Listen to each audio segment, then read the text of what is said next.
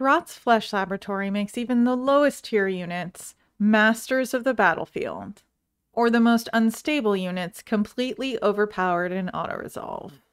This video is going to cover the use of Throt's Flesh Laboratory, discussing the use of mutagen, the best upgrades, and how you can use these upgrades to get completely free units. First, we'll start with the resources involved in the Flesh Lab. They are growth juice, mutagen, and food. You can gain growth juice from battles and buildings. It builds up a stockpile where you can claim various different monster units. More growth juice means higher tier monster clusters. Claiming any cluster will reset the stockpile. If you don't claim any clusters, the final batch, the Hell Pit Abomination, will be claimed automatically, resetting the stockpile of growth juice.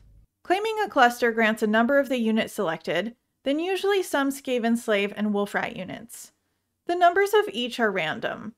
These end up in a recruitable pool a lot like Rakarth's monsters or Draika's wild units. When recruited, they each come with at least one of the unlocked Flesh Lab upgrades. Personally, I use these as emergency units, but they're pretty good for recruiting on the go if you can't really return to somewhere with good units. Claiming the batch also grants 10 base food, so timing this properly can be really useful for capturing new cities. Another thing you get when you claim a growth vat batch is mutagen. Mutagen is used for purchasing Flesh Lab upgrades on units, which I'll cover in more detail later.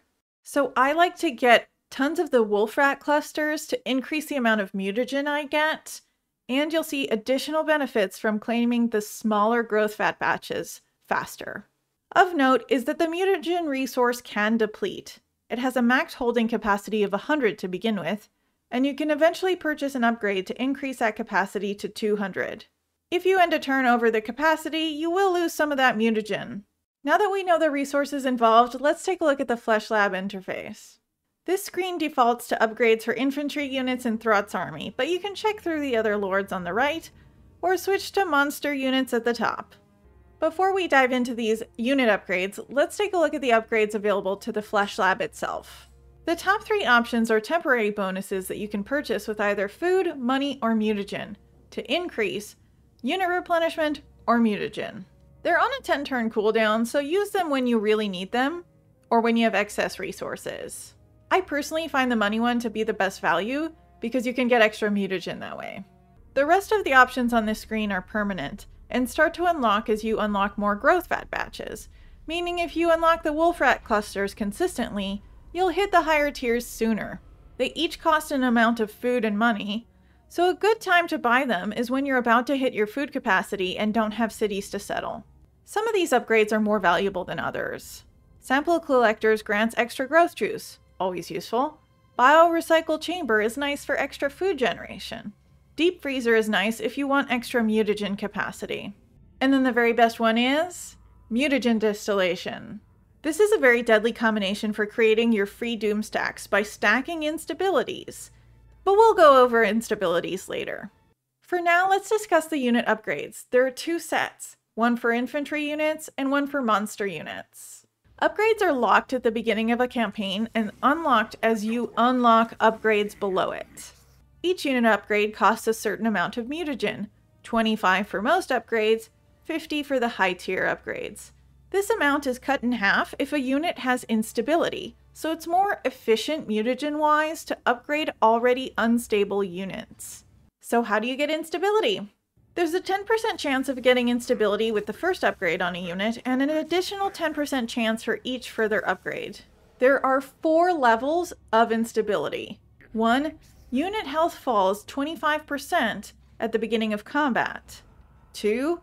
Health falls to 50% at the beginning of combat. 3. Health falls to 75%. And then 4. You still get the health falling, and the unit explodes when it enters melee combat, just like a bloated corpse. So if you want powerful units without instability, the key is to use key upgrades and keep them limited. Or you can save scum. If you want to make sure you don't get instabilities or vice versa, just make a new save. Each new save resets the RNG so that you can make sure that you get instabilities or not. But which upgrades do you want? I'll highlight my personal favorites here. For regular upgrades to infantry that don't depend on instability, I recommend these 4.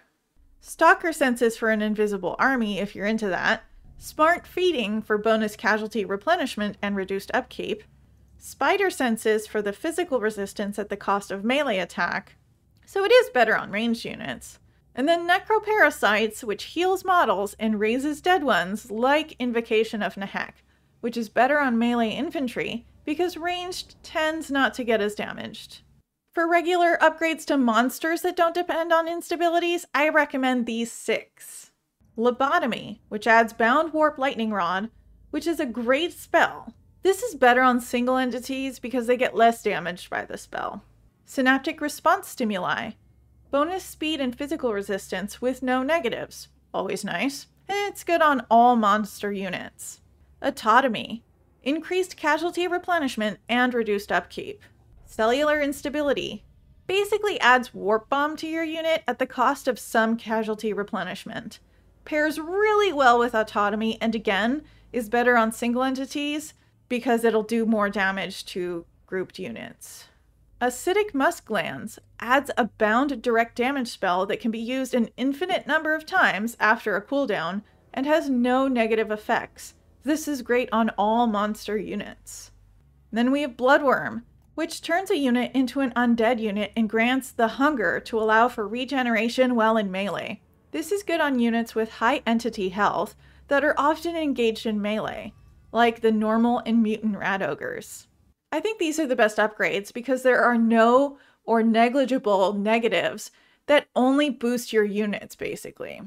But let's see about adding some negatives. If you want to stack instability for free units, you can still go through these upgrades and hope you get the instabilities or safe scum for them, but you can force instability a bit faster if you choose these upgrades first.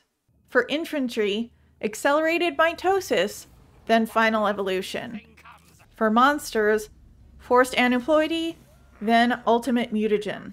These will end up adding 5 upgrades, greatly increasing the chance of instabilities after that. And there's always a chance you get the good upgrades as part of that. So now you can stack instabilities and greatly reduce upkeep on your units, and they'll get to free. Without supply lines, getting to 3 instability and having the upkeep reduction upgrade is usually enough for free units. But when supply line costs get too high, you'll need explosive instability to make it free.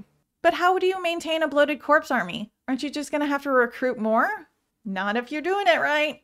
Melee units obviously will be a struggle in actual combat because they'll lose health quickly and or explode on impact. But they have excellent auto-resolve capabilities, and unlike bloated corpses, they usually don't die, nor do they even take instability damage, so they're stronger in auto-resolve than in manual combat if that's what you're into. Ranged units, on the other hand, will do just fine, so a weapons team army is still a great choice, especially if you have things like Plague Priests defending the front line. So no unit ever touches the weapons teams. And there you have it, my guide to Throt's Flesh Lab. If you want to see how I built a lot of this, check out the live stream here. Or if you want another mechanics guide, check out Torok's Rampage right here. Thanks for stopping by.